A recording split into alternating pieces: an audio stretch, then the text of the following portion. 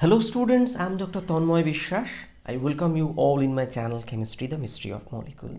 So today we will discuss a multiple choice questions which you can see on your screen, that what is the product of this reaction. Okay, these two are reacting under this temperature and what is the major product of this reaction. So four options are provided in front of you. You have to find out what is the right answer. As usual, I first suggested you please pause the video and try by yourself and write your answer in the comment box, because it will be helpful for me to understand what is your understanding level. And you can also check self-evaluation. No need to be ashamed of the fact maybe that my answer may be right or wrong. No need to ashamed. Whatever you have, you have. And I believe, it's my personal opinion, we should always know our strength and weakness, because these two information is very important for our personal growth. Okay, so definitely after some time I shall explain the answer of this question. I believe you have tried by yourself, so let me answer the question. Before going to details, I want to request you, please watch the video completely until the end, because if you skip and go, you may miss some explanation. And believe me, explanation is more important than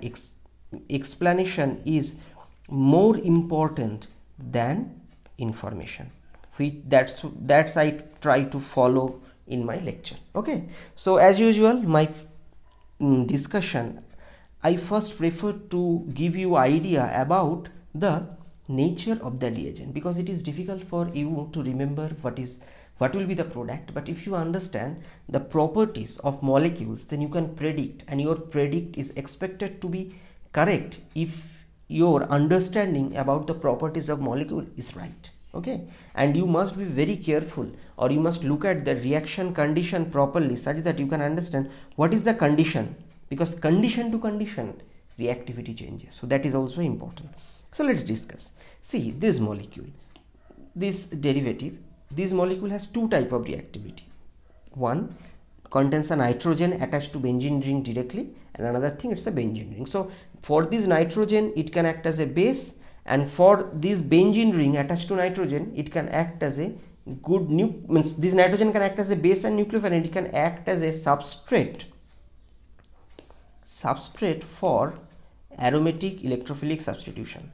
By the way, I have uploaded many reactions about aromatic electrophilic substitution. I request you, please visit those videos if you feel it will be better for your if you feel you need more knowledge about this. And this reagent, this is actually a 1,3-dihalo compound. In one side this is bromine, and once this is chlorine. So what property? It can act as a leaving group, means bromine or chlorine, whatever, and it can participate in reaction, that is AES, better to say Friedel Kraft alkylation reaction. Okay, and another thing, look at very carefully, high temperature is given. So what normally we can't get, what reactivity property, we can have this under this high temperature. Okay, now another interesting point, you must be careful about the stability and reactivity of the bond. See, which one is more stable, carbon chlorine bond or carbon bromine bond, point number one, and which can act as a good leaving group, better leaving group. By the way, I have already uploaded lectures about nature of the leaving group in nucleophilic substitution reaction.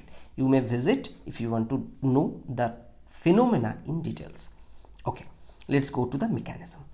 This knowledge, based on the knowledge we have just discussed, we can think that two options possible. One is nucleophilic attack, another is aromatic substitution. But nucleophilic attack generally is faster than aromatic electrophilic substitution. And in this case, you can see there is a bromine which is a relatively better leaving group. So what we can expect, that it will attack here and this bromine will leave. So what it will result, this plus another molecule of HBr.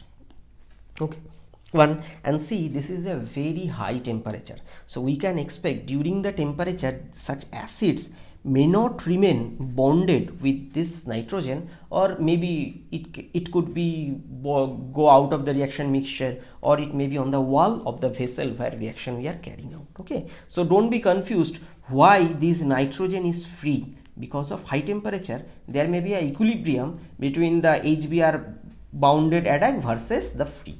Okay, so this much we have understood. This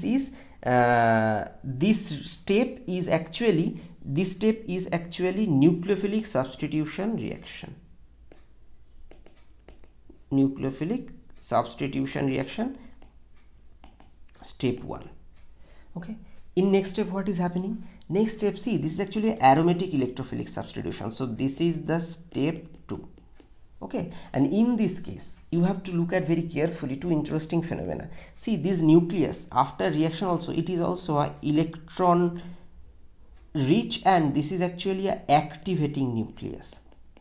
This is activating for or towards aromatic electrophilic substitution. Why? Because the lone pair of nitrogen which is involved in the resonance, and it can increase the electron density in the ortho and para position. Let me draw at least one canonical form for your better understanding. So what it will do, it can push the lone pair here, and just let's draw another canonical form. It will be easier for you to understand.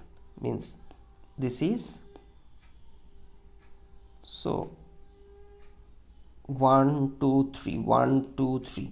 Whenever you draw such kind of thing, please follow this numbering strategy, because majority of time we make mistake because of poor counting. Okay, so this, now see that this nitrogen is electron rich, so it is expected to increase the electron density in the ortho para position. Means if we draw that thing, what it should look like. See, this is the nitrogen, so it can push here and it will come here. So the negative charge is here, this, and nitrogen is expected to have this positive charge. Now, so this means the electron density in the ring is getting increased. Okay, so electron density increased, so increases. So what is the consequence? It is activated towards AES, and it undergo a intramolecular cyclization reaction. Intramolecular cyclization reaction to produce an intermediate, or better to say the sigma complex. So let's draw the sigma complex. So the sigma complex is expected to be the positive charge. You can consider here this is the hydrogen, and this. Okay, so it's actually a 6-member ring. Why 6-member? See, this is a 3 carbon and this is 1 2 3, the ortho position.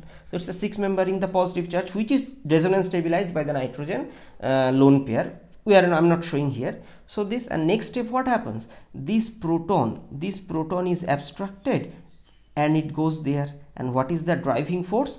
Driving force is aromaticity. So driving force is aromaticity.